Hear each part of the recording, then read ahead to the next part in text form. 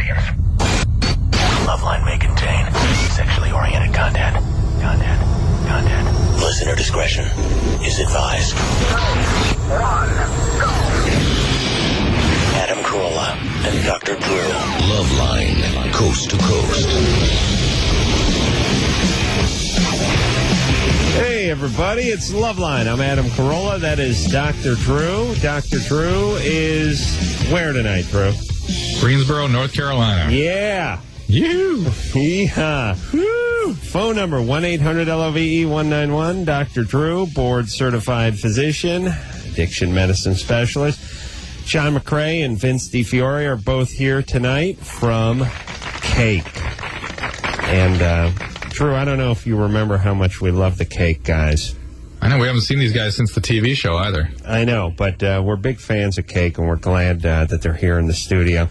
And they just got doing Carolla. Did I pronounce that right? I always think I'm mispronouncing that. I think some, stuck-up people say Coachella or something, but I think we're fine with that. Drew, I'm hearing a little feedback on your end. Oh, really? Right, I don't hear any over here. Right. Feedback of my voice or what? Your voice? No, I was hearing John's voice coming. Okay, hold on. I'll fix that. All right there, buddy. How'd it go this weekend? It was good. No, not you, Drew. Oh, Who cares what Screw the you, F Adam. did? Oh, screw you. We don't care what you did this weekend. Sorry, John. Go ahead. We need to see Drew's face. You know, it's hard to know who's going to talk. It was good. You know, it's a big old polo field with really short grass and. It's nice. Palm trees and short grass instead of dirt. And, right. And I think it helps people behave better when they're not just rolling around like pigs in the dirt. Yeah. So I think rock festivals get sort of bad reputations because people just feel like pigs and want to burn things down because of it. Well, they start charging $8 for water. The porta sands are overflowing at noon. And then people just turn into animals. Yeah. So it's very, very civilized rock fest. Would you play second night or first night? We just played last night, which was the first night. Oh, is the second night tonight? Yeah. Yeah. I gotta get hip. Yeah. There was a slushy stand there too. Oh, and yeah. That helps a lot. Yeah. And so it went well. Yeah, it was great. good. Yeah. We're going to hear something from Cake's album Comfort Eagle in just a couple of seconds. Drew? Want to take a Cake call to start out with? Take what kind of call? Yeah, take a Cake call. There we go. All right. Bryce? Yeah. You're 14? Hey, Adam. What's up? Not much. Hey, my question is for Cake. I just wanted to know about one of your older songs, Sheep Go to Heaven. Okay, we have a problem. I cannot hear the callers at all. All right. Well, just quiet down, Drew. All right. Go ahead, Bryce. All right. Anyway. There we go. I just wanted to know about the song, Sheeps Go to Heaven, Goats Go to Hell. And what's that all about and what your inspiration was for that? Well, thanks for asking. For one thing, I get kind of irritated when people say sheeps. But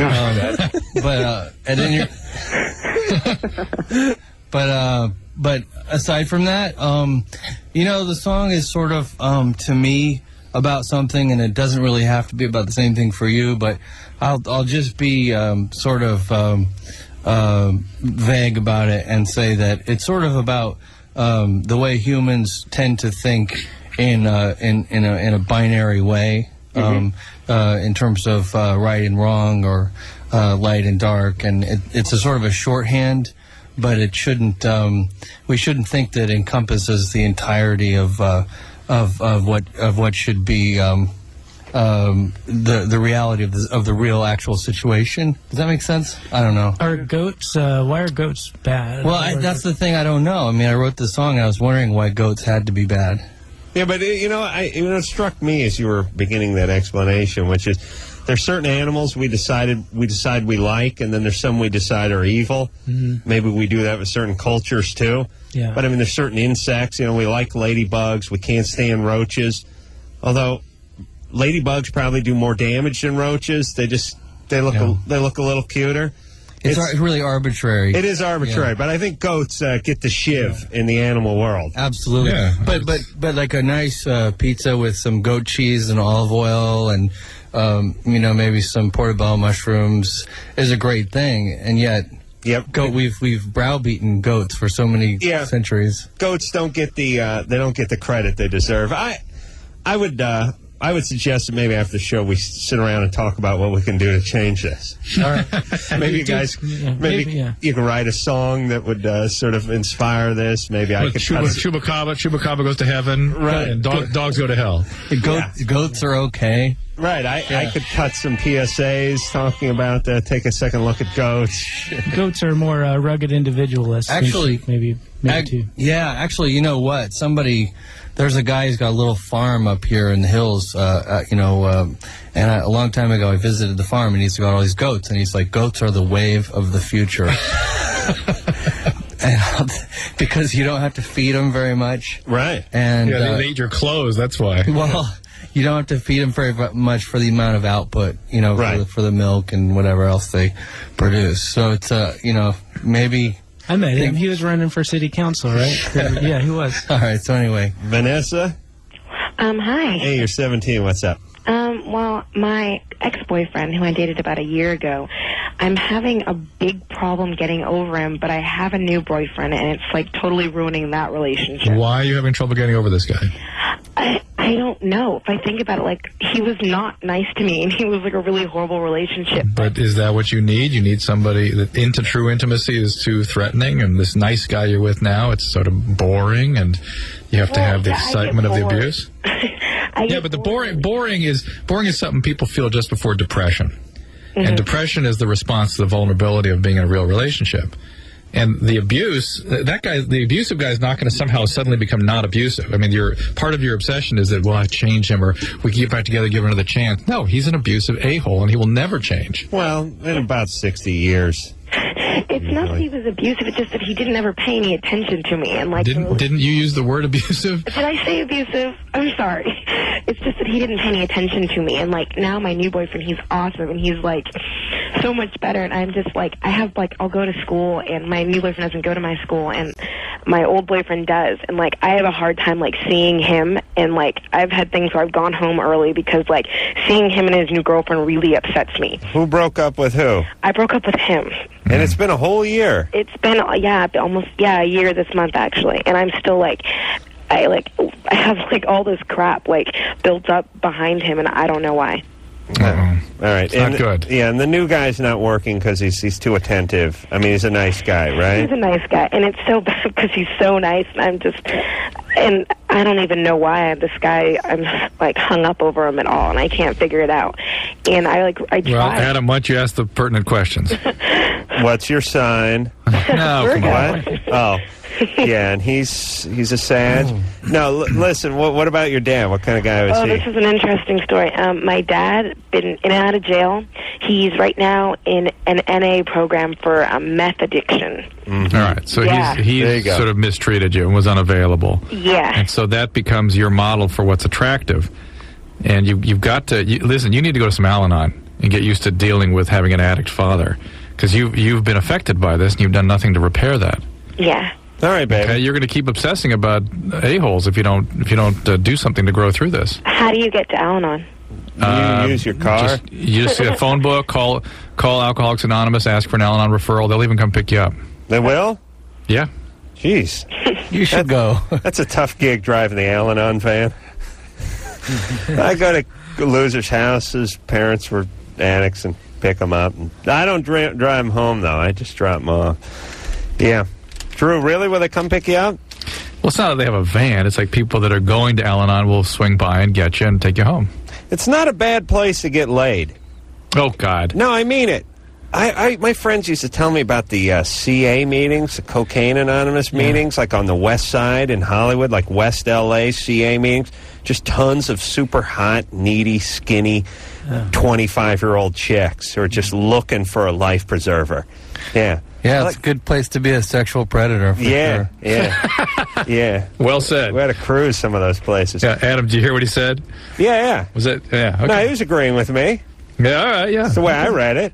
Good times. Yeah, just a manly guy, Right. Yeah, a predator, yeah, good. Patricia? Manly predator. Yeah. Hey, that was a good movie. Patricia, you're 29. Yes, hi, guys. Hey. I'm mainly calling because I heard her call her. She was 19. Boyfriend left her pregnant. you guys said, well, adoption. She said, no, she'd do anything for her baby, yada, yada, yada. Right. I gave up a child for adoption 2 years ago. Mm-hmm. And it was an open adoption. Me and my boyfriend decided, because I already had one child when we met. Right. We decided for financial reasons we couldn't deal with it.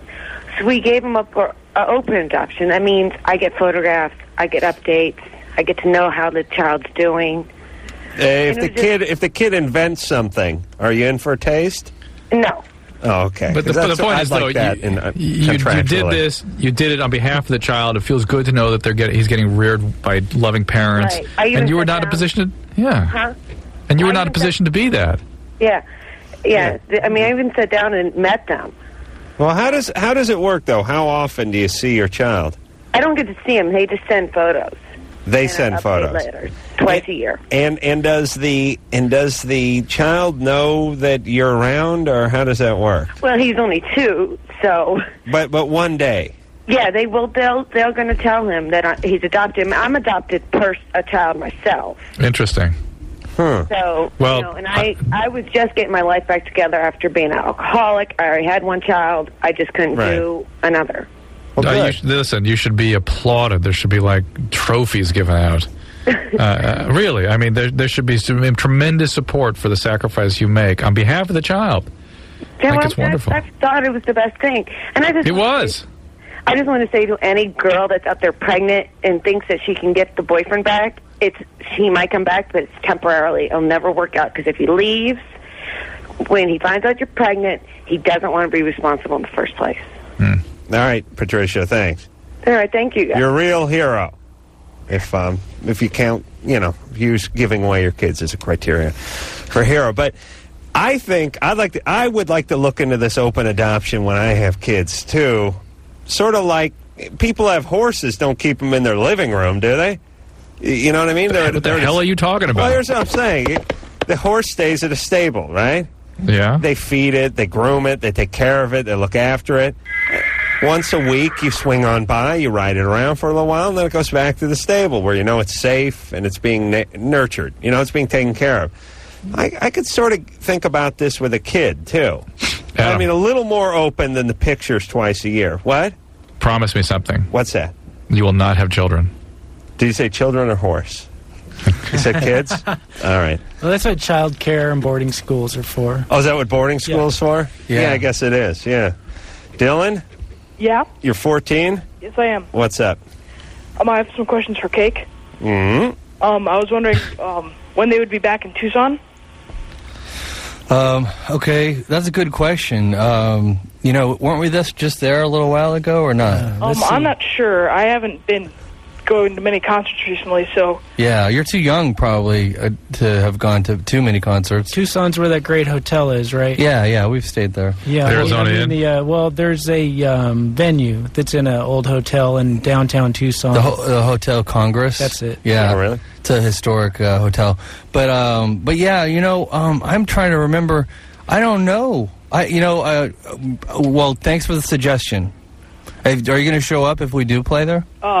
Most definitely. I went to one of your concerts in Tucson a few years ago. Okay. At Rialto, and that was great. Wow. Dylan, you were 14. How old were you when you went a few years ago? I don't know, like 11. Jeez. Wow. My whole family's a big Cake fan, so... Wow. It's one big Cake fan family. Cool. That's well, you know what? We appreciate it, and we try to make music that's scientifically designed for the whole family. Yeah. And dead people, too. Not binary. Yeah. Not binary. Well, we try to keep lots of different options open, but thank you very much for the call. Yeah, and I was also wondering, where do you get the names for your CDs? Because, I mean, no offense, they seem kind of random to me, but really? I'm sure they're not. I'm sorry you think that. He's 14, Dylan. Give him a break. They're chosen from a big, long list of other random names. Yeah. They're not random, though. They're very serious. They're references to the Aeneid. That's right. Random isn't necessarily a put down, by the way. Well, random to the conscious mind is It's like saying you were lucky or something, right? Well, the subconscious is a lot bigger than the conscious mind, is what I'm saying. The subconscious is a big ocean, and the conscious mind is a peanut. Right. So it would be random to the conscious mind, but to the subconscious mind, almost nothing is random. Absolutely. That's what I'm saying. Right. So either way, it's your subconscious mind, so you get full credit, right? Yeah. It's a win-win situation. That's right. All right. Hey, Drew, why don't we hear something from Cake? That's what I thought was coming here. All right. This is off the CD, Comfort Eagle, and this one is Comfort Eagle. That is Comfort Eagle, off of Comfort Eagle from Cake, who is in the studio with us tonight. John and Vince are both here from the band, and Drew is in North Carolina? That's right. I'm at 98.7 The Zone. Yeah. Greensboro. Yeah. Greensboro, Winston-Salem, High Point. Yeah. Well, I don't know about Greensboro and Salem, but I've always been a big High Point fan, so I'm glad they're back in the mix. Yeah! All right, Drew, let's take one more call before we go to break. Oh, cool. All right, hold on. A quick one? No. There you go. No, well, excruciatingly long one. Zach? Yeah. You're 15? Yeah. What's up? I just want to know which way of taking marijuana was most effective as far as potency. Well, clearly, whatever you've been doing, it's been quite potent enough. I like the way you said potency. Potency. Yeah, that was cool. Yeah, Zach, you found the formula. Yeah, clearly, whatever you've been doing, it's been quite effective. But it turns out if you take it orally, you actually get the highest doses going in your system. Oh, like and so, well, I don't know about tea. It's interesting because I don't know how. I guess you could do it with tea. I don't know how much you drink or take of it. Brownies are most people what they do for oral. Oral's very difficult to control because it takes 30 minutes or so for it to get in your system. Yeah. And you've already eaten God knows how much. And that's how people get these sometimes very intense hallucinogenic experience and panic attacks and blackout and have even heard of seizures. Yeah. I've always been a fan of the rectal route as far as marijuana went. Yeah. Well, everything for you, Adam, goes up the keister, doesn't it? Eventually, Be fair, yeah. The Aztecs did that, Adam. You know that? Did they? Yeah, in religious ceremonies. With weed or with peyote or what were they using? Yeah, probably peyote and also grain beverages, like something similar to beer. Dumping it up the ass. Yeah, huh? Absolutely. Wow. Yeah, there's like sort of hieroglyphic looking carvings on the sides of their temples of people with. Yeah, I never enema bags. I never got that wheel on my ViewMaster.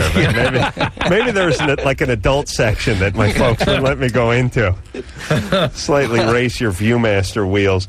Well, so I got a question though. I mean, what about marijuana being the stimulating female hormones in men? Is that true, yes. Drew? Oh, absolutely, that's true. So we should tell about the potency. The potency. What I do. That's the only way I can get their attention is tell them their penis won't get hard. Yeah. And boobs. They'll get boobs. That's right. Particularly in the 13 to 15-year-old age group when the adrenal glands are putting out estrogen-like hormones, and the marijuana further suppresses testosterone and increases those estrogen-like effects. So while your body and your brain are still developing, better to lay off. Wait till you're 18 when your brain, at least until your brain is finished developing. Well, there actually is evidence that it can delay the development or the growth of the right frontal lobe of your brain, and that's the part of your brain you're using to negotiate development.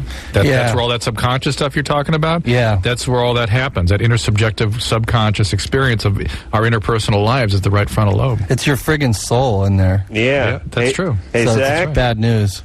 Yeah, right. Zach, why don't you ease up on the weed for a few years? That's what we're saying, all right? All right. Well, you don't have to do that. For the potency. It's going to be a little hard. All right. Well, listen, Zach, you kind of have to because it really makes you no moron. Eventually. Yeah. Well, Zach is like, the eventually is upon him, I think. Right. And Zach, you don't work at a Der Wiener Schnitzel your whole life, do you? No, I don't even like getting drunk. I just like getting stoned all the time. No. Yeah. All right. We understand the part where you like pot, Zach. We're asking you if you could curtail it a little bit and not smoke as much. All right. There's an old Brazilian saying that goes: hardworking parents, bourgeois children, degenerate grandchildren. Ooh. Wow. It's a nice one. It's beautiful. Very beautiful. I guess I'm guessing Zach is the grandchild.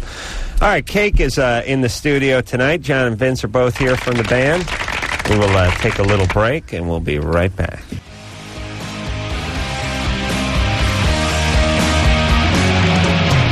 Hey, everybody, it's Loveline. I'm Adam Carolla. That is Dr. Drew over there in Salem, Greensboro, Winston, Raleigh, Durham, High all that Point. good stuff. Yeah. The Research Triangle.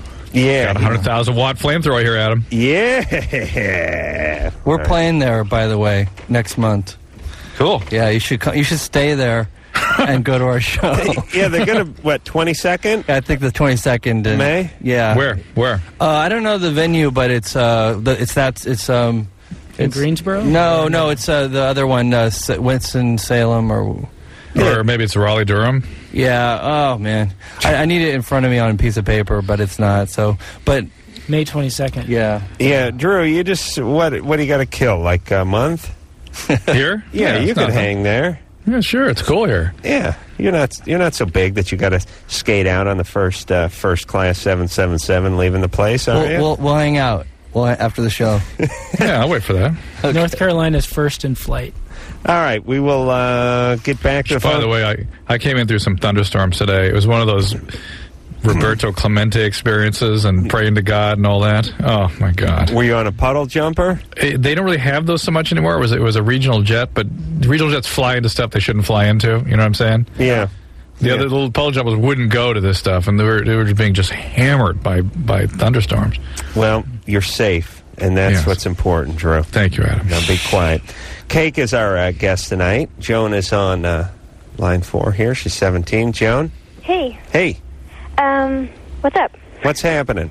Basically, I have two parents, obviously, and they used to both use Vicodin and OxyContin.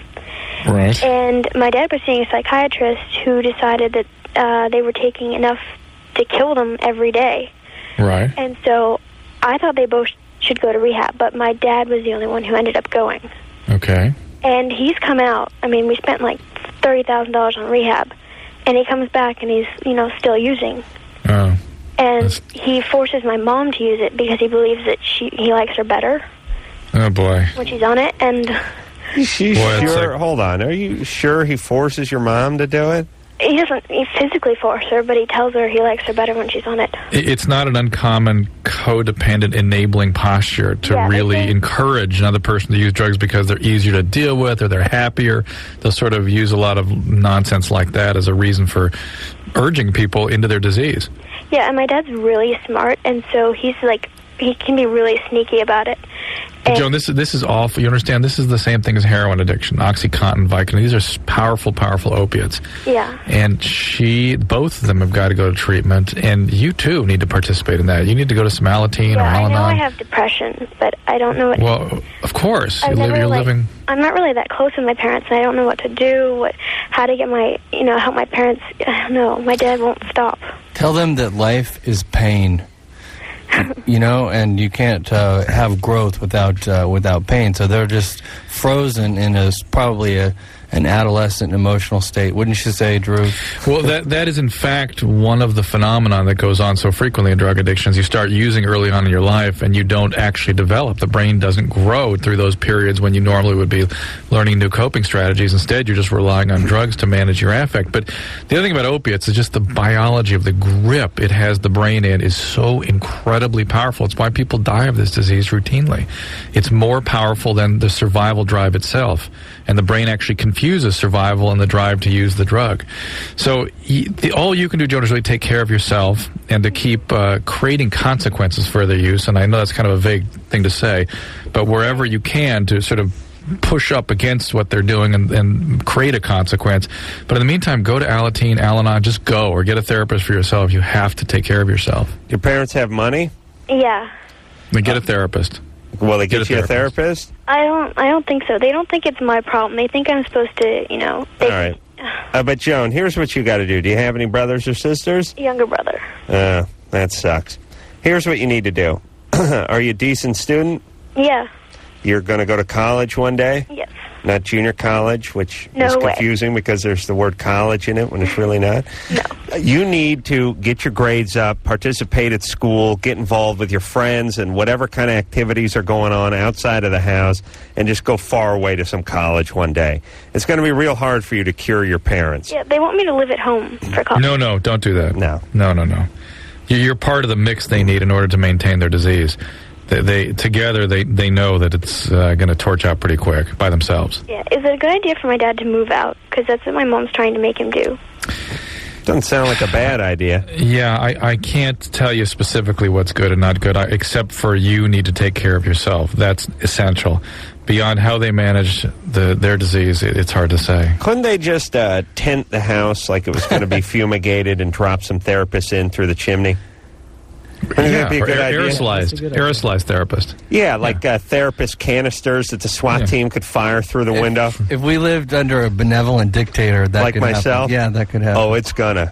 I let me tell you, I am benevolent, but off comes the velvet glove to expose the iron fist of the troublemakers, like the folks that call 911 more than 3 times a year. Yeah. I got a lot of plans, gentlemen. You can be with me or you can be against me, but I'm going to need to know before the night is over. Kayla? Hi. You're 17. What's up?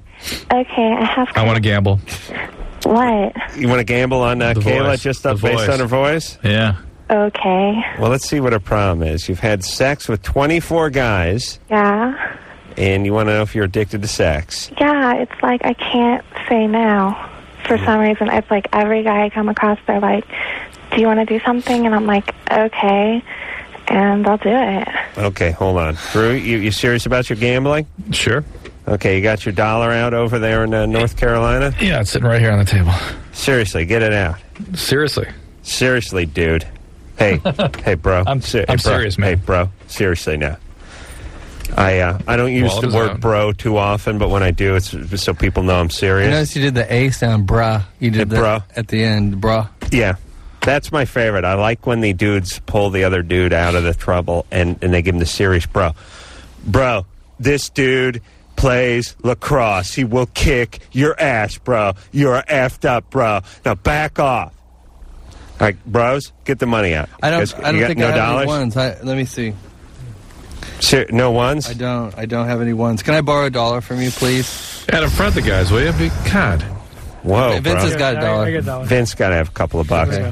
Well, he's got to represent the band with two. Vince Come on. Adamy's $1 too. The rest of the guys. Keep it That's good. Well, you guys will catch up to each other on the road. We may not see you for another 3 years. I thought that you acted like you liked me, but it was just show business. Well, if Vince didn't come up with it, I would have, we would have worked something out. All right, whatever.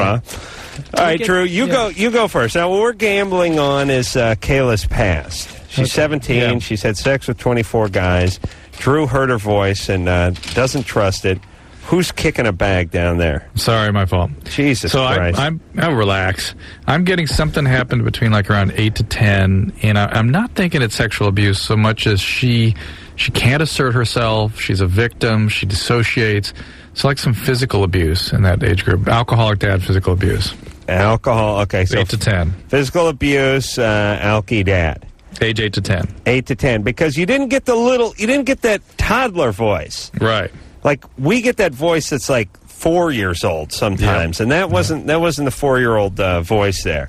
Right. Alcoholic dad.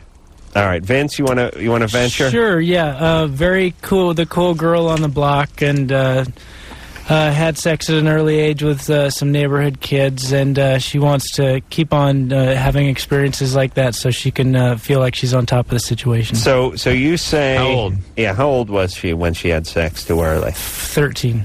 Yeah. Is that acceptable, Drew? Yeah. Okay. All right. So you're saying no wholesale abuse, just one of the neighbors got hold of her when she was a little bit too young. Yeah, just good time gal. Okay. I think too young. John? I think this is cruel. This is really wrong. No, we're doing it to illustrate a point. Okay. we're so smart and we can. No, the point is what you get from these people when you say when you get to the point where they tell you what happened and they go, but that has nothing to do with it. Our point is it has so much to do with it. It's left such an imprint on you. We can predict what it is just in the first few seconds of talking to you. What we're doing is we're getting pissed at these parents or whoever made that mistake. Right. Yeah, that's right. Well, I guess I can do that. I would say that I think I agree. I think it's probably sometime early. I don't know. I would say maybe earlier than that, than what you ventured. I would say like 5 or something. Good. Right. And what, sexual abuse? Yeah, I would say sexual abuse and alcoholic father. All right. All right. I'm going to go sexual abuse, stepdad, real dad out of the picture. Can I change to stepdad? Stepdad is always, the smart money's always on the stepdad. All right. Let's talk to Kayla. Kayla? Yeah. All right. What's the past like? Okay. My parents are still married. Okay. I still live with both of them. Stepdad still got you, though, right? I don't have stepdad. Well, all right. Technicality. Okay. I started having sex when I turned 16. Mm-hmm. Okay. Let's see here. It wasn't with the neighborhood guys at all. Yeah. I don't know. Father unavailable, aloof? We don't get along. Yeah. At all. Is he a drinker?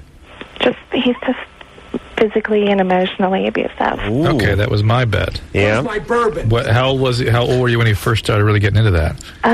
Probably about 11. Okay, that's what I heard. You said 8 to 10. That's right. Yeah, that's solid. 11. And what she's doing is a real characteristic thing of kids that have been physically abused, is that sex becomes a way of managing affect, and she has a post-traumatic stress disturbance whereby her expectation of the interaction with everybody is going to be that of dissociation, where she sort of seeks to exist. So when people come to exploit her, she just dissociates. She's not there, and she says, okay, and off she goes. I'm not even sexually attracted to guys. That's the point. You're under the sway of their impulse. Whatever they want you to do, you're just doing it. Just because you're used to having been victimized. You were used to dissociating when your dad went nuts on you. You got used to expecting that from any interaction, particularly with men. And now that's just who you are. You're this victim. And you got to do something about that, Kayla. You really need to. Well, see, it's like usually like when I party and stuff like that, I'll get like really messed up because I do a lot of stuff. Oh, well. It's like, well, that makes it entirely different then. Oh, we didn't know. We didn't know it's because you're drinking hard lemonade. Well, we thought I'll do like harsh drugs, and like groups of guys will be like, well, let's go in the bedroom and mess around, and I'll go in there and I'll like, right. So like, well, we're asking you not to do it. You know what I mean? It's not that easy. It's like I can't say no. Yeah, but I'm saying that in order, this is what we were talking about earlier in terms of the complexity of the right frontal lobe of the brain. You actually have to grow that piece of the brain in order to get out of this cycle of reenacting these traumatic experiences every time you have an interpersonal experience with a male. There's a piece of your brain that hasn't grown yet because of being arrested by the victimizing behavior of your dad. This really requires treatment. It requires it. So she's got to get some therapy or something, or at least stop using whatever the hard drugs are, so that your brain can grow the frontal lobe, please. Right. All right. Drew, you won the bet, I believe. But you can't get the money though because it's here. It's rough. And I expect it to be there tomorrow night when I arrive. Well, we'll see. Jessica? Yeah, hey. 25? Yeah, hi, how are you? Good. Anal sex question? Yeah, Fantastic. Fantastic. Last night we were having... We have to go to break, though, don't we? Oh, shut up. Let her ask a question. Who's there? Go ahead. Okay, thank you. Okay, last night we were having anal sex, and, there was, no pain whatsoever, but he pulled out for a second, all of a sudden there was just blood. Right. A lot of blood, and it bled for a while, but I didn't feel anything. Mm-hmm. I don't know if it was for me, and if I have, something wrong inside. He broke her hemorrhoid. Where'd this guy do finishing school? Sir Walter Raleigh behind her. I broke her hemorrhoid. Maybe you're eating beets. No, it was... No, this is blood. This would not be a surprising... There was no... I'm sorry. Drew, where did she say she went? Where did she go to finishing? Did she answer that? All right, hang on a second there, Jessica. I don't understand anal sex. Why not? Because there's sitting on a toilet, which serves the same purpose. Like why not just sit on the toilet and read the news at the same time? Why spend the time having sex, doing the same thing that you feel when you're on the toilet? You know what I mean? Right. Like as if you don't get that experience enough, just every day. It'd be nice if you could train yourself so that you could suck a little duke back in there, like when people hang a loogie and then suck it back up in their mouth. That would be nice. Hey, you do it. It ends up being like when a kid eats a popsicle, Oh. Once in a while they'll do that thing. I'm not talking about 100. I mean like 75. There's a lot of things in this world. I hope that your dad is not listening to the show. Oh, he doesn't even know when the show's on. Okay, I'm going to call him. Hey, Dad, you big puss. I'm going to kick your pussy ass next time I see you. All right, old man? I guarantee you. Not only did he not hear that, but no one will tell him about it either. We'll take a little break. Cake is here. We'll get back with Jessica and find out what's wrong with her rectum after this.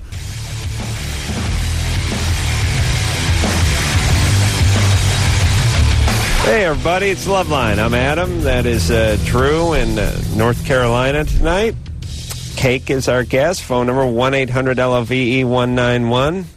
I got some dates for Cake. The 18th, they're going to be in Birmingham, Alabama, and in Richmond, Virginia on the 19th. The 20th, they're going to be at Myrtle Beach, South Carolina, then Winston-Salem, North Carolina, and then in Nashville, Tennessee on the 23rd of May. So all you Cake fans, there you go. Those are some very new and recent dates where you can find them. Jessica? Yeah. So you're 25. Yeah. And you're having a little anal sex last night. Yeah. And there was some blood. Yeah. He also has an ampling in his penis. Uh-oh. You didn't tell us that. Oh, yeah. Why didn't you say that in the beginning? Now, how's the ampling go? It's straight through the head. Really? Yeah. Cross like a barbell cross. Yeah. Across, like rock and roll. Left to right, not up and down, right? Correct, yeah. Yeah. That might have something to do with that. I don't know. Hey, let me tell you, I don't know if you've married this guy or not, but this is a keeper, Jessica. Oh, yeah. Oh, yeah. You hang on to this fella with both hands. You never let him go. Well, he wanted to talk to you, actually. I talked to you before. Right. But he works at a video store that has lots of Minka videos. Hold on a second. I am shocked that he works at a video store. Drew, you must be flabbergasted as well. Who is number one? They have a lot of Minka videos, though? Yeah. She's the number one Asian big boob queen. That's right. Big fan of hers. Number one? Yeah. I got a handful of them myself, though, so I'm pretty good. Oh, you should still head down there, though. Okay, so he has the ampling through it. Right. I don't know if he maybe... Yeah, he through it, or... He's not able... Now, can't you feel that thing going in you? I mean, isn't that a kind of disaster, that ampling thing? Ouch! No, not at all.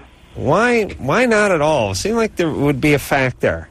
It's quite pleasurable, actually. But it has to at least be a factor. I mean, you must feel it, right? Oh, yeah, you can feel it. Right, and it's equivalent of basically taking two round things about the size of a pea made out of like stainless steel and sticking them on each end or each side of the head of your penis, right? Yeah. Okay. Good times. All right, so no condom, right? No. Okay, well that actually could have done it. I'm surprised that there aren't more episodes like this. Yes, your boyfriend's right. He can actually cause a hemorrhoid to rupture. He can tear, cause a fissure. He can cause colitis. Maybe you have inflammatory bowel disease, and this is the first manifestation. There's all kinds of things that can sort of come out this way, as it were. And you need to see a gastroenterologist or at least an internist to get this evaluated more thoroughly. There can be polyps. There can be tumors. There's all kinds of things that can cause bleeding. And there's also all sorts of injuries that can occur to that area. You can start getting stenosis of the anal canal, which is a real awful thing. Now, I haven't bled at all today. It was just but having bled is all you need to. That require one drop of blood requires a visit to the doctor. Period. Well, what about not because you're not continuing to bleed out, but one drop is enough to say you've got to go. Well, but Drew, if somebody took basically a mop handle and taped some BBs to the end of it and violated you, wouldn't you expect a little blood? I mean, you wouldn't say, "Oh, that's cancer." No, that's right. But it's also can stimulate other problems, is what I'm saying. You can't say for sure it's just a hemorrhoid. Maybe it's a tear, maybe it's a fissure, maybe it's all kinds of stuff can occur. Mm-hmm. Can we go to the next call, please? Well, can I ask you something else really fast, Dr. Drew? Yeah. I know somebody that eats poop. Eats poop. Next caller! Yeah, please. Right? Does he work at a video store, too? Yes. No, actually, he comes in a lot, and that's where they do this at. Well, we had a dog that ate poop. And he actually eats quite a bit of crap. Nice. How much? Somebody... Hello? Yeah. Yeah. Okay, somebody will, poop on a plate, and he'll take it with a spoon and just start shoving it in his mouth. Oh, my God. Really? Different people. Next caller! There's a name for that. It's called coprophagia. Right. Wow, with chocolate sauce. What does he get out of it, other than the reputation? Well, hepatitis.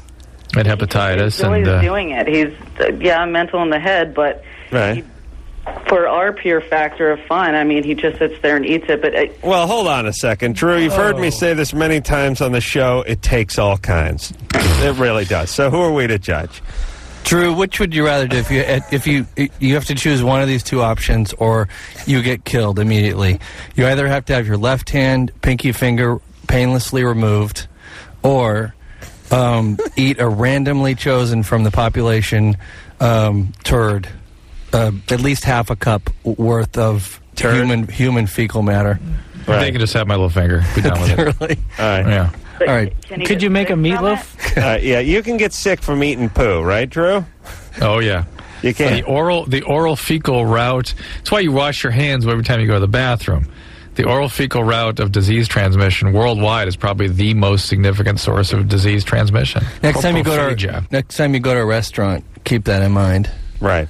Right. You don't know what the hell's things going on. other than hepatitis and things like that. Just like something in a normal poop with someone who doesn't have hepatitis C, you can get something from it?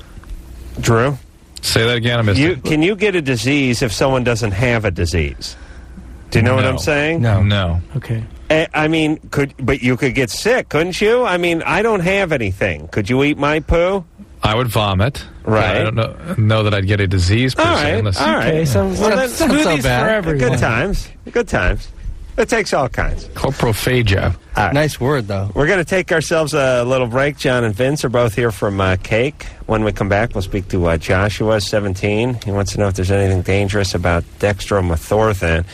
And we'll tell him all about that after this.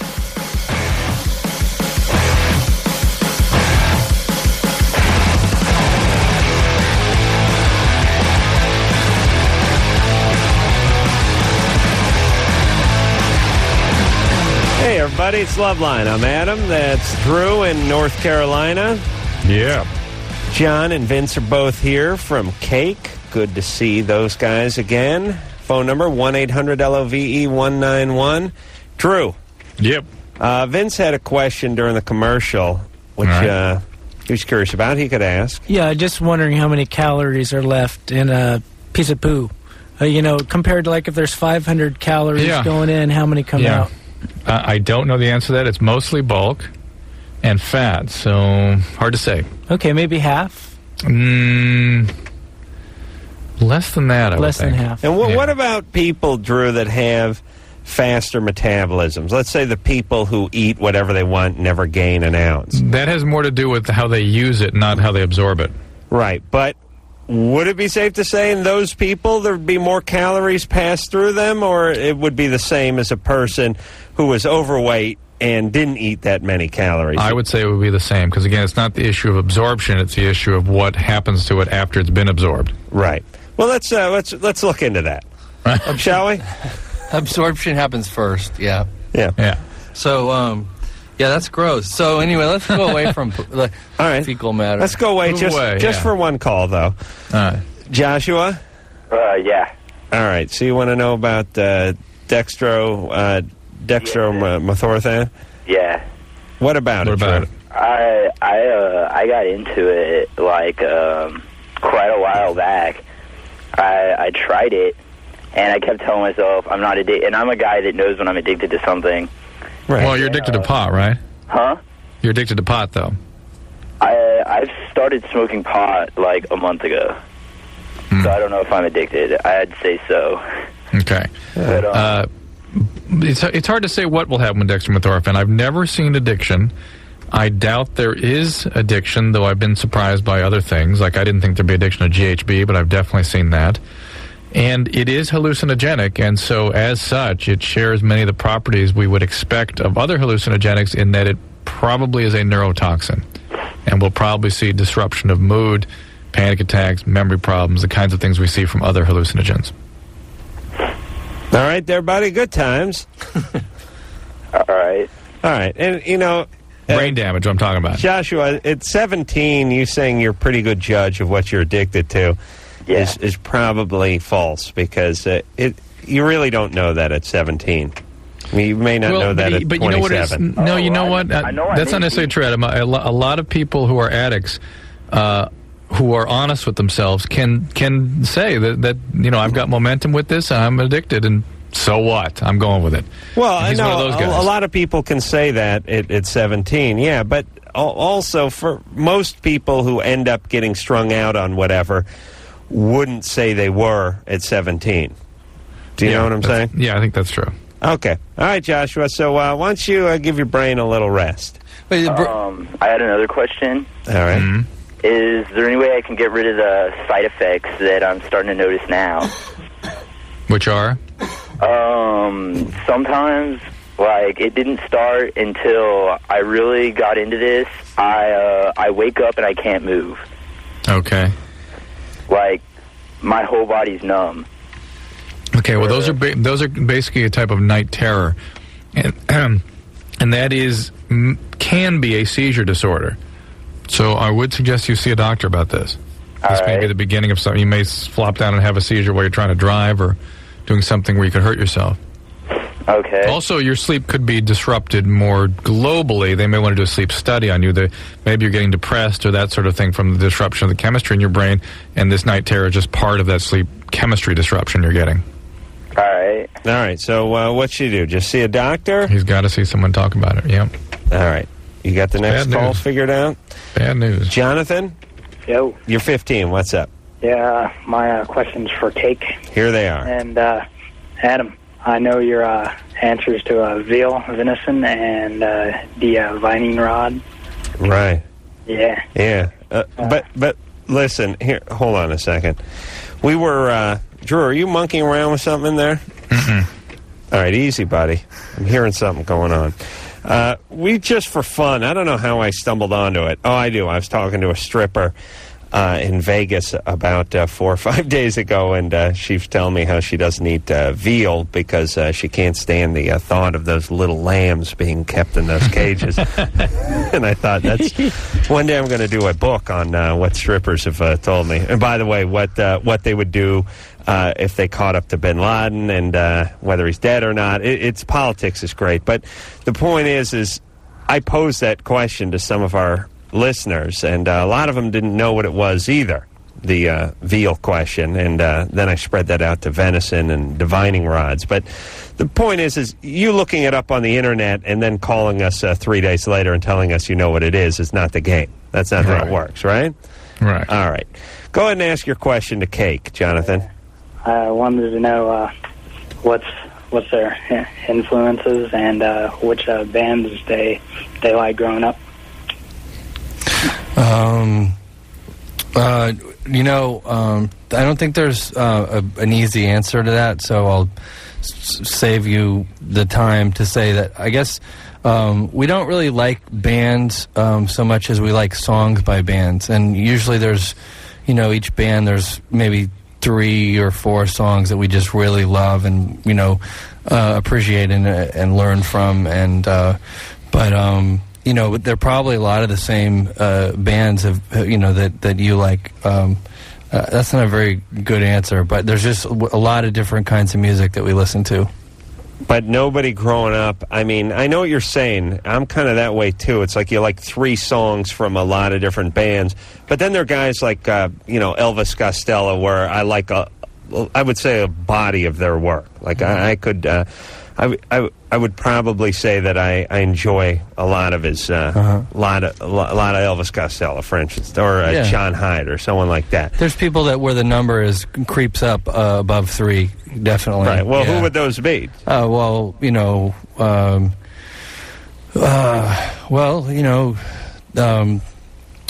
I like Led Zeppelin, and I like Elvis Costello and James Brown and Benny Goodman.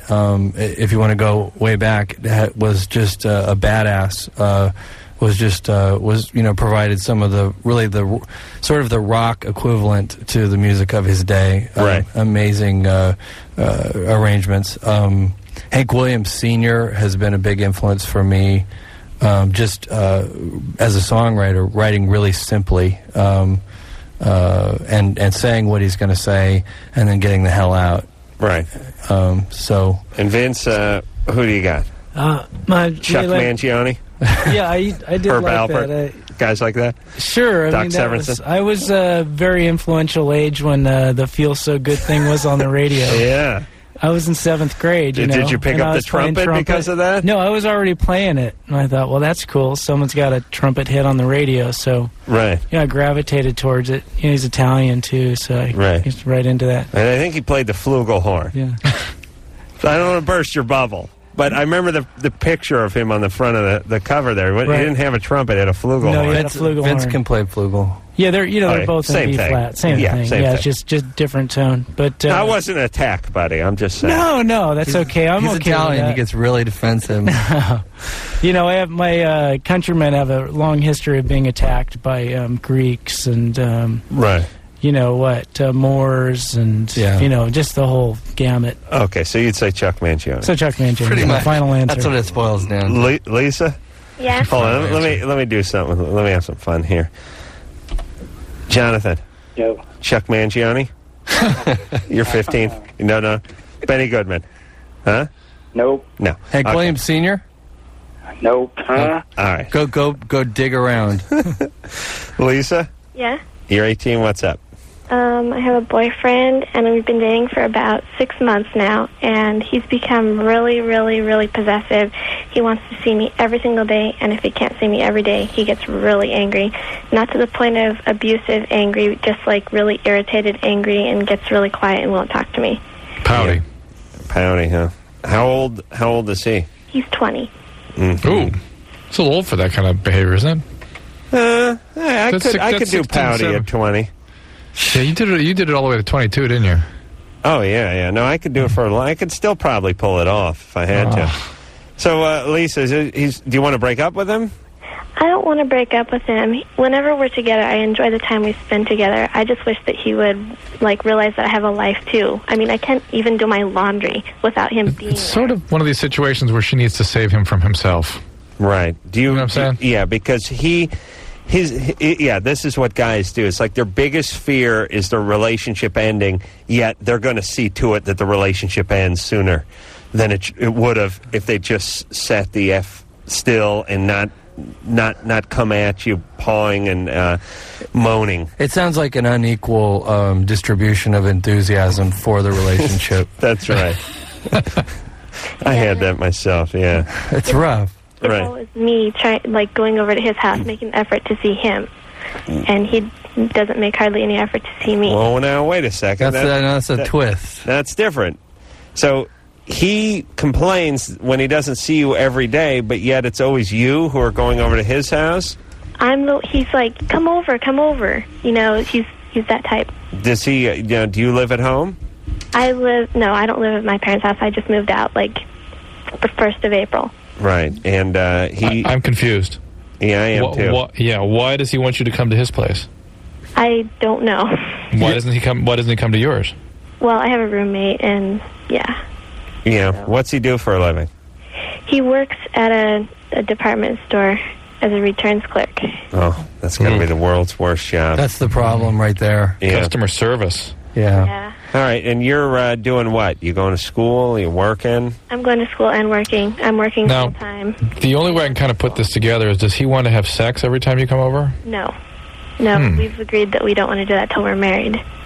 Wow. being one of the smart couples. Well, but he's still pouty, huh? He must be. Yeah. They're fooling around, you know. What are you doing? Not much. Really? Just second base type activity? Kissing, touching. Wow. And this been going on for how long? That's been going on for like 2 months, but we've been seeing each other about 6. How old is he again? He's 20. 20. Is there a favorite television show involved? No. No. All right, We work on cars together and stuff like that. Oh, you work on cars? Yes, cool. I work on cars with him. Wow, that's an exciting life you guys have forged for yourself. No sex, but you get to help him lean out a carb. That's great. Hey, Lisa? Yeah? I don't know. This doesn't sound like a real problem. I would just say stand your ground, and if you don't want to go over there and you want him to come over and you went over the last 5 times, then tell him to come over to your house. And if he says no, then you're not going to his house. Right. Okay. Save him from himself. Right. What about, like... No, that's enough. Yeah. They're not even having sex, for Christ's sake. They're working on cars together. Working on cars is a good way to sublimate your sexuality. That's right. Here. Alejandra? Hi, it's nice to meet you. I love you guys. I don't have any of your CDs yet, though. But I've been listening to you since I was like 4 years. I know it's like 4 years ago. I heard you on K-Rock at night. But anyway, I was. That was the last time they played us, I think. Actually. No. Okay, and okay. And what happened? And I'm so mad. Okay, well, I'm reading this book. I've been reading it. Well, I finished it already, but it's called Brave New World, and it was just about music. And I think that you guys are so great because you're political and you're getting that through, you know, and to people, because usually, not that love is bad, but it's usually always about love. But I was just wondering if you're going to make a remake of, if you're making more, in the future, are you going to make more remakes of the old songs, like Danke Schön, maybe? Like what song? Danke Schön. I'm just kidding about that one. I can't believe that you know that song. Oh, Danke Schön? Yeah. My German teacher says that they say it wrong, but no, that song isn't really that. I like it, but it's like... Does Doris Day sing Danke Schön? No, the Andrews Sisters. Andrews Sisters. Yeah. No, I'm sorry. It's wrong. No. Well, it's the man. Old. Wayne Newton sings. Wayne Newton. There we go. Yeah. How the hell do you know that? How do I know that? Yeah. You're busted. I'll tell you the thing. Hold on. Quiet down there, Alejandra. This is that weird Tourette's brain you've got. Well, I'll tell you why. The thing that's sad about... I'm pretty sure it's Wayne Newton singing Danke Schön. It sounds like a chick is singing it. It does. It's scary. And the reason it's stuck in my mind is it's very surprising when you find out a guy is singing it, because it really sounds like Dinah Shore singing it. And it turns out it's a dude with a mustache, albeit a penciled-in one. Well, I don't think he had one back then. Just a real choir boy voice. But still, it freaks you out when were you like 7 years old when you saw his picture after hearing the voice? Yeah. And it just totally floored you. Same thing happened to me. When I saw Mick Jagger sing on television, and I thought, it sounded like this guy has a big beard. Right. And he didn't have a beard. Yeah, I was traumatized by that non-bearded thing. Conversely, I'd heard some radio interviews with Dan Haggerty long before I'd seen him in the Grizzly Adams series, and when he did have the beard, I was floored. Yeah. So it's interesting how it could work both ways. All right, what did Alejandra want? She wants us to do, or she's asking if we want to cover some songs? Do some old cover songs, which we've done in the past sparingly, just to sort of, just because we felt like it and because we weren't supposed to do it. Right. But then it started being like, Cake is supposed to do this, so we stopped doing it. And just, we'll do it, but probably when no one is expecting it. I would like to suggest Hocus Pocus by Focus. Okay. It's a musical song. There's a little yodeling. I think something would be good with the trumpet and you and that, Vince. And I'm going to talk to you guys during the break about that, though. That sounds good. And we could probably clear it, no problem. Brian? Yeah. You're 14? Yeah. What's up? I'd like to know the adverse effects of hot sauce on the human body. I'm not aware of any. Heartburn. You're fine. Reflux. Yeah, I'm not aware of any. You all right there, Brian? If you have a whole bunch, don't you have a hard time containing I mean, if you have too much of anything, I suppose it's bad. Too much hot sauce. I mean, you're going to get diarrhea, I would think, and that kind of thing. Yeah, or how about, like bladder infections or yeast infections for the... No, I don't know of any specific adverse effect of the hot sauce. What are you doing with all this hot sauce? Yeah, it depends. Putting it in your eyes? No, on the food, but a lot of it. Yeah, well, a lot of guys just like that. It's fine. If you don't have any problems with it, it's fine. Well, I'm noticing some side effects. What? We get diarrhea. That's what I said. Hemorrhoids.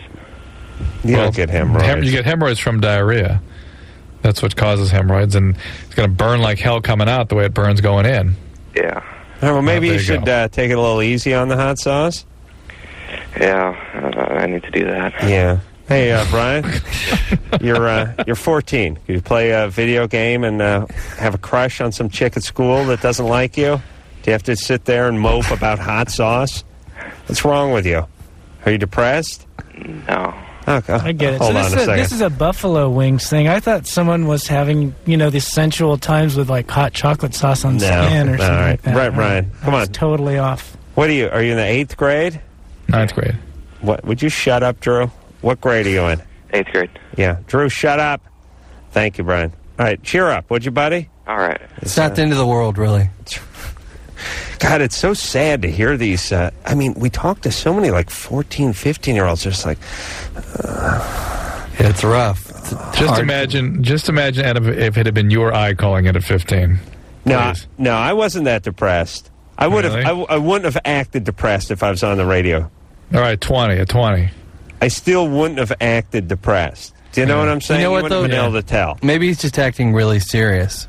He's trying to act like an adult, and adults act depressed. Well, maybe that's it. Or not even that, but cool people act depressed. Yeah, that's right. I think that's a very dangerous message we send as a society, that you can only be cool if you're depressed, or you at least have to sound depressed in order to pull off cool. And furthermore, those guys get laid a lot more than upbeat, talkative guys. That's because women, in order to give themselves license to feel a wide range of emotions, need an anchor of non-emotion. Interesting. Yeah. I like that. Micah? Mika. Mika, you're 19. Didn't know that.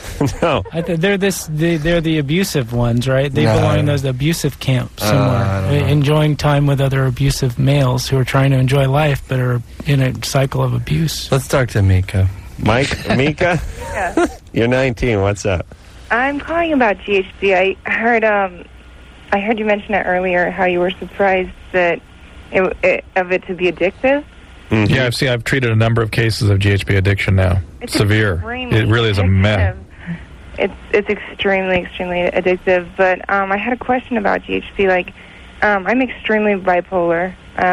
It gets to the point where the only time I sleep is when I sleep of exhaustion after an extreme manic episode.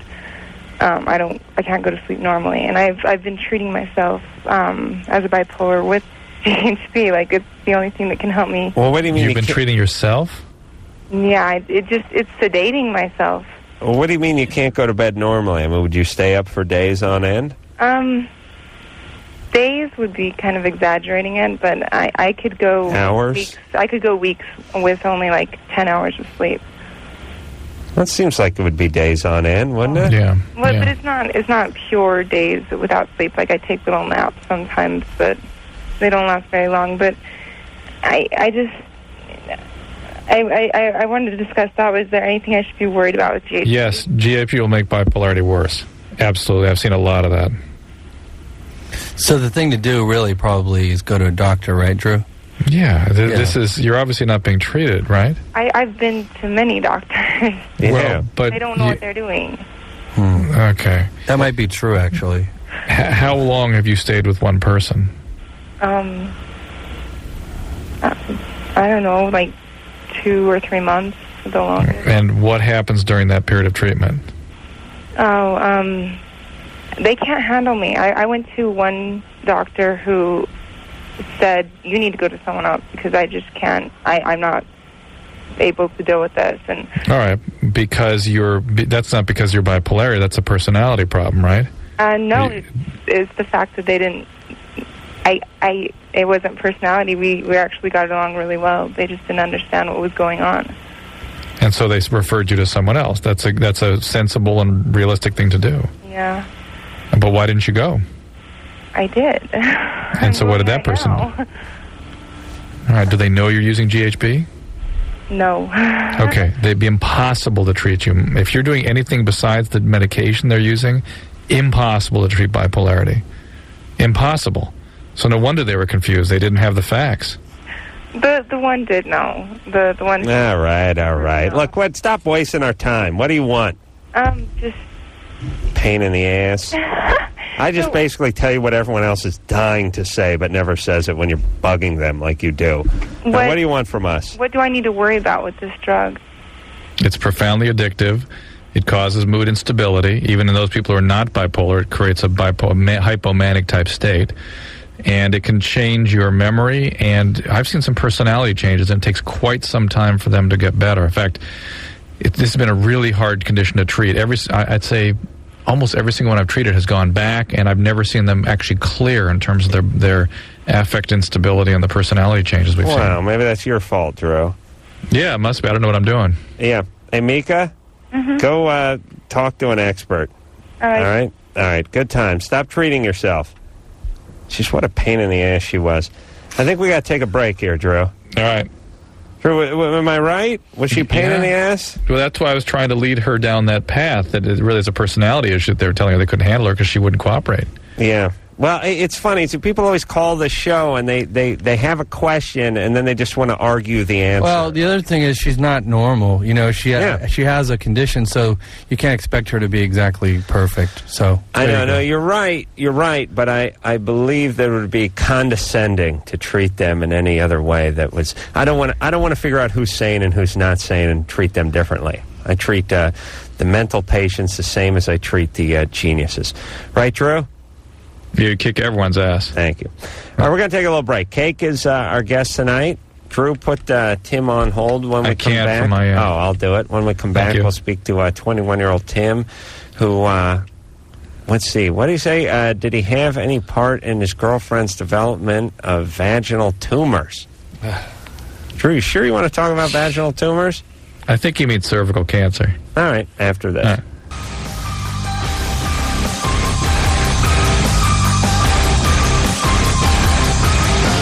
Hey, everybody, it's Loveline. I'm Adam Carolla. That is Dr. Drew. Vince and John are both here from Cake.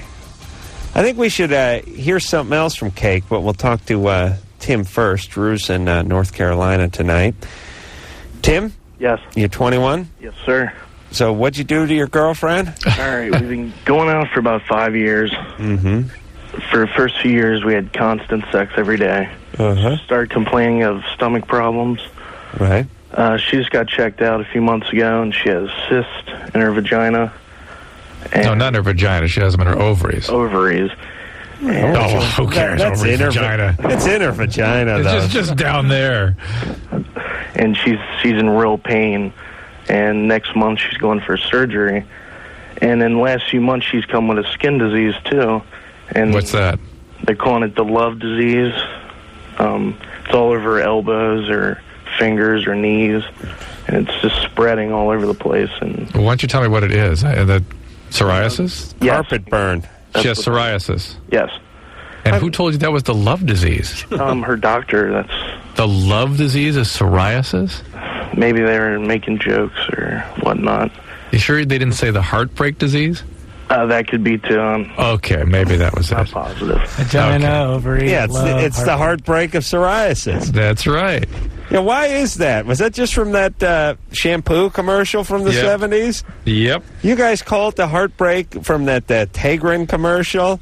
Yep. The heartbreak of psoriasis. That's a good song title, actually. That you got to write down, yeah. The heartbreak of psoriasis. I know of no association, though, between ovarian cysts and psoriasis, however, so it's one of them things. She's got ovarian cysts and she's got psoriasis. Hey, Tim? Yes.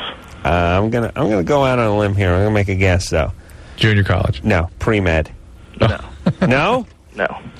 No? No. Oh, my God. I do concrete work. Shocking! Shocking. All right, I'm not a dumb redneck. What do? But you are concrete. You do finishing work? I do a little bit of everything. All right. What do you do mainly? Do you like commercial or residential stuff? Residential. You doing like driveways? Driveways, sidewalks. Yeah. Whatnot. That's a good life. What city are you calling from? Cincinnati. Okay. You got your own bull float? No. Oh, boy. Come on, buddy. I work for my buddy. All right. Is he a pumper? He's a hippie. Oh, I meant like cement pumper. I didn't mean. All right there, buddy. All right, so the deal is, am I causing this, or? No, this is just her. She's got psoriasis. He called it the love disease. Well, I can understand how that would go down in your head if he said the heartbreak of psoriasis. But Tim's hypothesis is that he's slowly killing his girlfriend with his penis. That's his deal. Most men feel that way, really, I think. Yeah. Killing me softly with his schlong. Amy? Amy, do you know the heartbreak of psoriasis? No, I don't. What's up there, baby?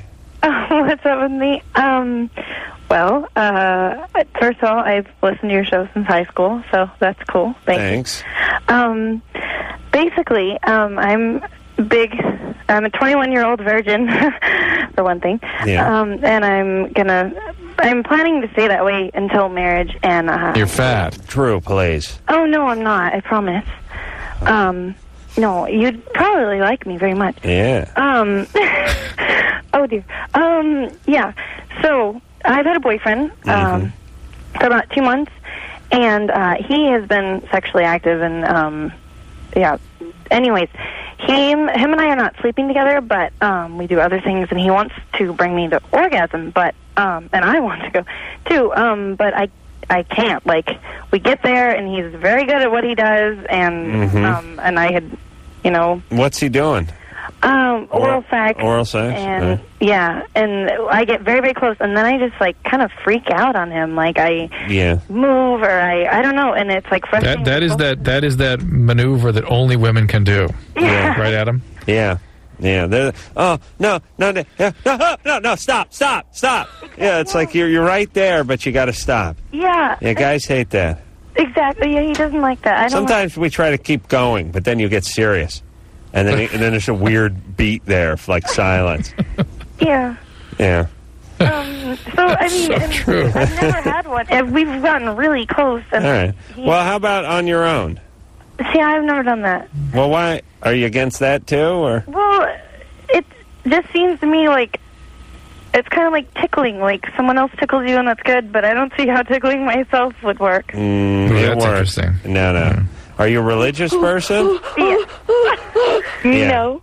Yeah, you should tickle yourself. No. So would that be against your teachings?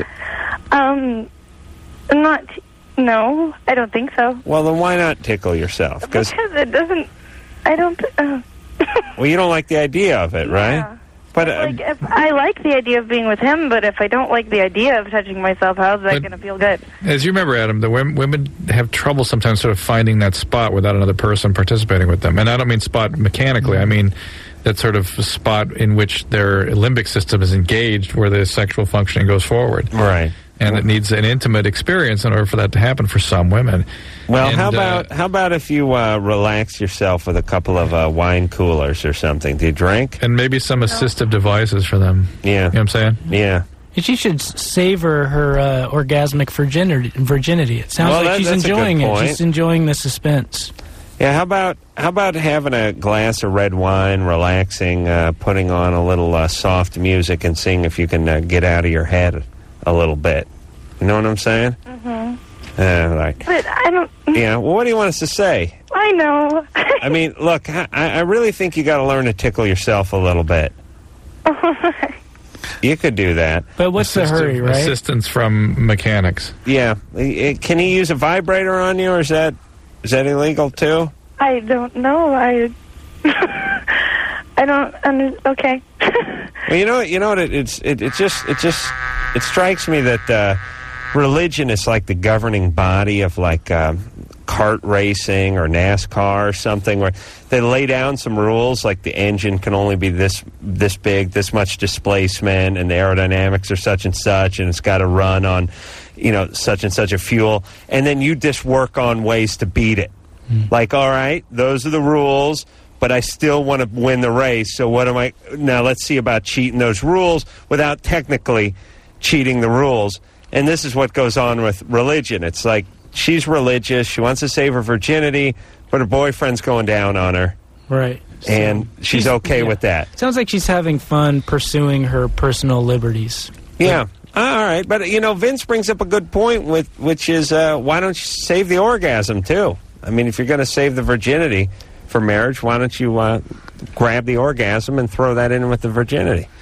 Yeah, be a real virgin, Yeah, well, it's a good point. I don't know if she's really saving it on principle. I think that it's just something that she's looking forward to, and she's enjoying the suspense of it not happening yet. No, I think it's a religious principle. Really? She's conflicted. Okay. Yeah, she's conflicted. All right. Well, why don't we hear ourselves a Cake song? Does that sound good to you guys? Yeah. Sure. All right. Let's hear Short Skirt, Long Jacket. That is Cake. Our beloved Cake, everybody. Drew is in North Carolina. We're out here in L.A. John and Vince are both here from Cake. We're going to take a quick break, and we'll be right back.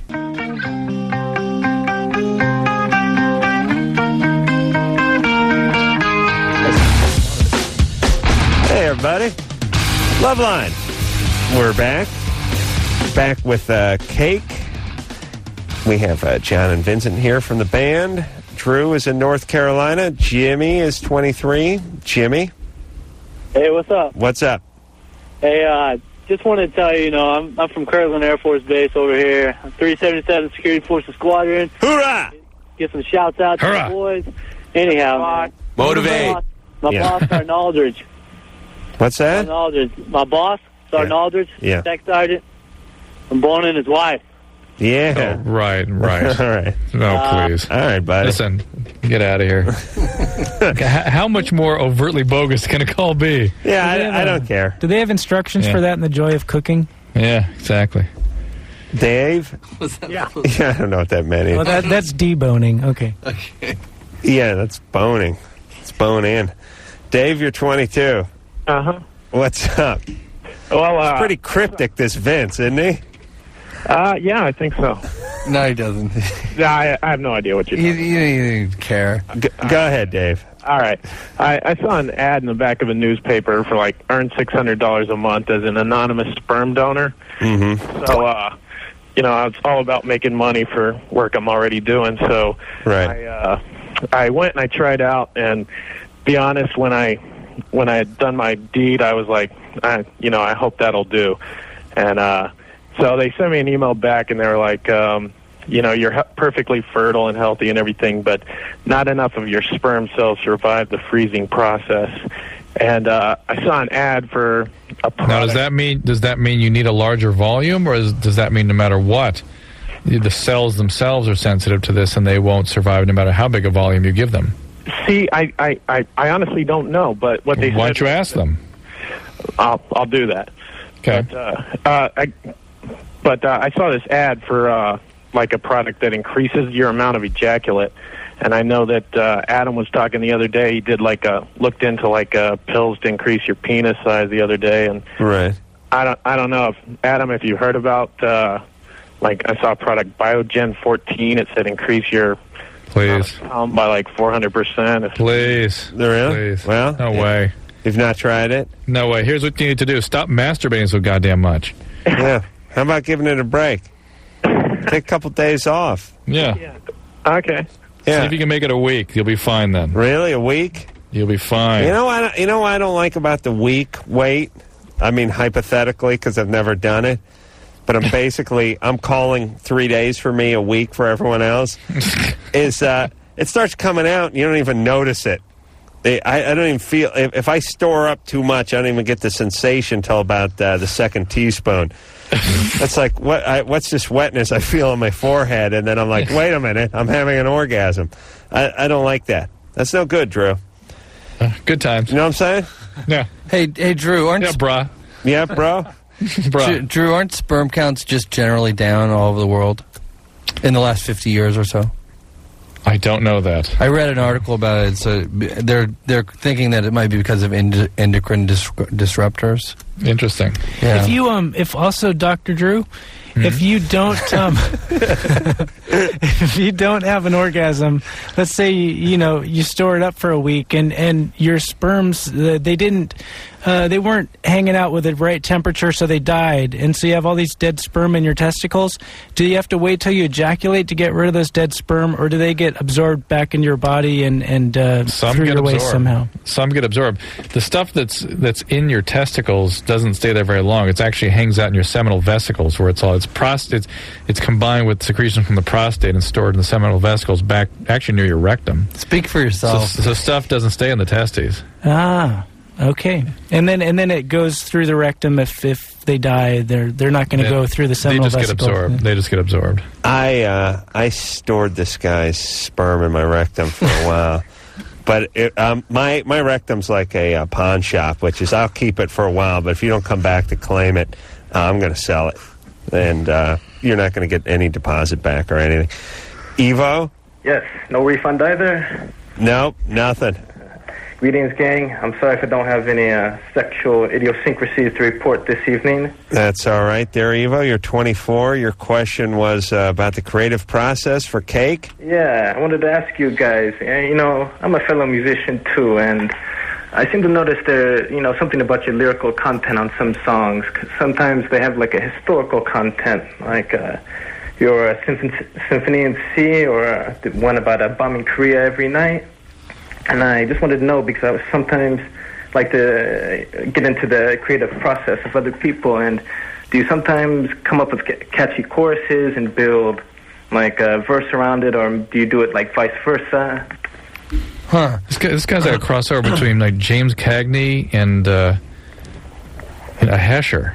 Yeah. Voice? Where are you from, Evo? Where am I from? Well, I'm living here in L.A. right now. If that answers your question. No, that did not answer my question to where are you living right now. Would have been the answer to that. Where are you from? Well, I don't know. It's a hard question to answer. All right, you jackass. I'm so tired of everybody. Where are you from? Well, I'm currently living in L.A., if that answers your question. No, that doesn't. Where are you from? Well, that's a hard question to answer. Really? Would Nicaragua or Philadelphia be such a hard answer? Do you know what I mean? He might be running from the law or something like that. You can still say where you're from, can't you? No, not if you're really running from the law. He had a unique sound to him and a interesting name to boot, and I was curious if he was. It was like Bob Marley meets James Cagney. No, I was getting. Well, I don't know. Is it like a Latino I think thing? He's from the Philippines. Well, what's your nationality? No, I didn't. He's back. What's your nationality? If that answers anything. What's your nationality? Yugoslavian. Okay, there you go. That's cool. There you go. Now it's all come together. Now we're hanging out. So to answer your question, because he's really pissed off at you for some reason, but I'll just sneak this in. You just kind of have to carry a pad and paper around with you everywhere you go. And, if you're thinking about history, then you might write something down about history. If you're thinking about, gender relationships, you would write about that. But I just think you really have to be write about what you care about at the moment, and then it sounds more sincere. For instance, tonight we came up with some themes, right? Yeah. One of them in particular. Which one was it? About an hour ago, there was a phrase. Something about. Love, psoriasis. Yeah, the heartbreak of psoriasis. Yeah, that could be a Cake song. It might be a good title for an album. Cake, the heartbreak of psoriasis. All right. I don't want to make fun of people who have a. No, we're saying problem. It's heartbreak. There's heartbreak. No, but we're being coyly ironic, so maybe it's not nice. Coprophagia. That's a good one. I'm afraid I don't know how to spell that one, sir. Drew? Yep. How do you spell that? Which? Psoriasis? No, corpophagia. Corprophagia. CORPROPHAGIA? No, PH. You think one of our stoner listeners is going to send you some email correcting you? Corprophagia, Phagia. All right, there you go. We'll take a quick break. We'll be right back.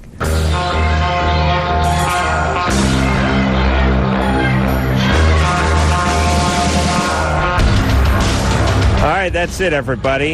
Yahoo. Yeah, Comfort Eagle is the name of the Cake CD. You guys should all go out and get if you don't currently have it. I want to thank John and Vincent for coming in here.